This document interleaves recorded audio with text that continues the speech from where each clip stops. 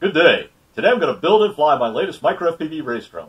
I'll briefly explain why I decided to do this particular build, provide you with a complete list of its components with links to all of them in the video description below, and quickly take you through the major steps of the build itself. Keep in mind, what you're about to see, an RC model aircraft hobbyist enjoying building his own unmanned aircraft system, or UAS, with prefabricated parts from different manufacturers and purchased from currently existing American hobby shops, then flying it at altitudes below 400 feet in an area which has not been pre-approved by the FAA, will soon be deemed against federal government regulations if the FAA's proposed rule on remote ID of unmanned aircraft systems gets implemented in its current form. So, if you're currently having fun building and flying your own RC model aircraft in any form, fixed wing, helicopters, quadcopters, etc., line of sight, or FPV, or think you might be interested in starting, we all need your help. Please take a look at this video, which briefly describes the FAA's proposal on remote ID of unmanned aircraft systems. It shows you 3 ways you can take constructive action and provides you with all the necessary tools to do so in its video description. I've done my best to make it easy for you to help ensure our continued freedom of flight. Speaking of flight, I'll finish this short video with a fun flight through and around some race gates and flags to see what she can do. If that sounds like fun to you, make sure to give it a thumbs up below and subscribe to your TMac FPV channel, your home for your journey to better FPV fun, flights, and racing stuff. So why this particular build? Well, I wanted to capture some good HD video while at the same time having good FPV video so I can enjoy my flights in real time. That led me to the caddx Tarsier V2. I already have the caddx Tarsier V1 on my Flex RC Colugo build, which is an H-type frame. If you want to see that build, check out this video at the link above or in the video description below. Because the Tarsier comes with its own electronics board and heatsink, I was looking for a frame which had dual stack capability. One stack in front for these boards, and another in the back for the flight controller, ESC, and VTX. As I just mentioned, I already have the Colugo, which is an H-style frame, with very efficient Airblade Superman 1404 3850 kV motors for long cruising style flights.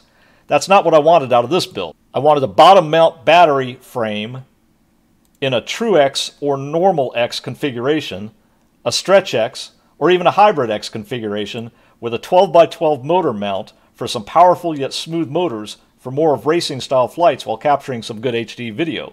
Turns out there's not a lot of these types of frames. The ones I considered are the Acrobat, coming in at 54 grams, the AK Crossbow at 39 grams, and the POB 150 at 46 grams. I wanted the lightest one possible, but I've heard there may be some jello issues with the side camera mounts of the Crossbow, so I went with a POB 150. I thought by doing that, with a little inspiration from my friend in the UK, Sub 250G FPV, I might be able to shave a few grams of weight off this frame.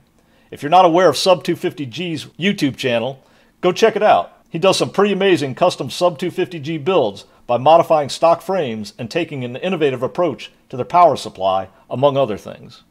These are the components I used along with their associated weights.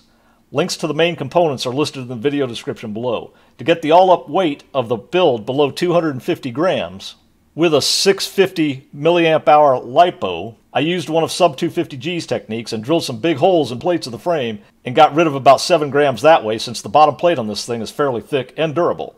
Alright, let's take a look at the build.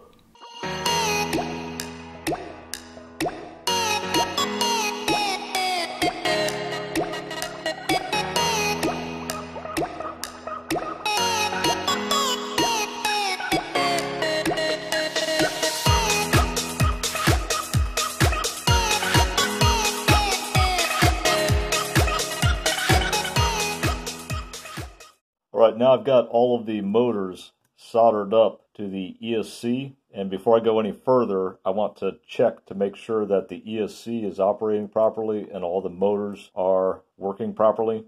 To do that, I'm going to use my smoke stopper, connect it to the ESC power lead, and then I'll connect the battery to the smoke stopper. If this lights up, we have a problem. We have some sort of short or some sort of electrical problem with the ESC and the motors. If it does not light up, we're good to go. And you heard that sound, and you see that the light bulb is not lit up. That means the ESC is working properly. And one way to check to see if the motors are working properly, I'm going to unplug this, is you could actually hold the motor while you plug this in, and you can feel it to make sure that it's connecting. So I'm holding the motor, I'm going to connect this, and I could feel that motor vibrate. That one's good. That one's good. And that one's good. So at this point, I'm confident in saying that the ESC is working properly and all 4 motors are working properly. And I wanted to check that out before I made any further connections with the ESC to the flight controller and started building out my stack. If I didn't check this out and I built up the stack and then I found out that one of the motors was not working properly or the ESC was not working properly, then I'd have to take it all apart again. So we're going to check things as we go along to make sure that at each step, as much as we can check it out, that things are working properly.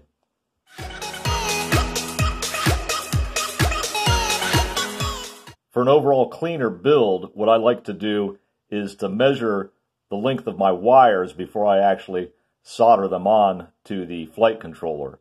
So before I connect this VTX with these wires to the flight controller as depicted in this diagram, what I'm going to do is I'm going to measure the necessary length of these wires and cut them to length for a more cleaner build. So the way the VTX is going to sit on top of the flight controller is like this, and these wires are going to be connected to this side over here. So these wires don't need to be all that long. Just with a spacer in between the flight controller and the VTX, the wires only need to be about that long so I can get rid of all of that. So that's what I'll go ahead and do now. Of course, you want to make sure that you have enough wire. It's better to have too much than not enough.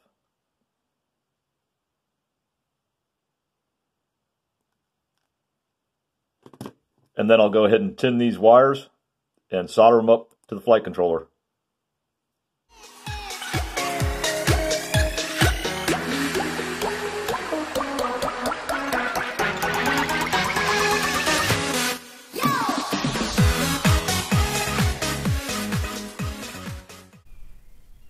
It's fly time. Launch mode activated. Ready to launch?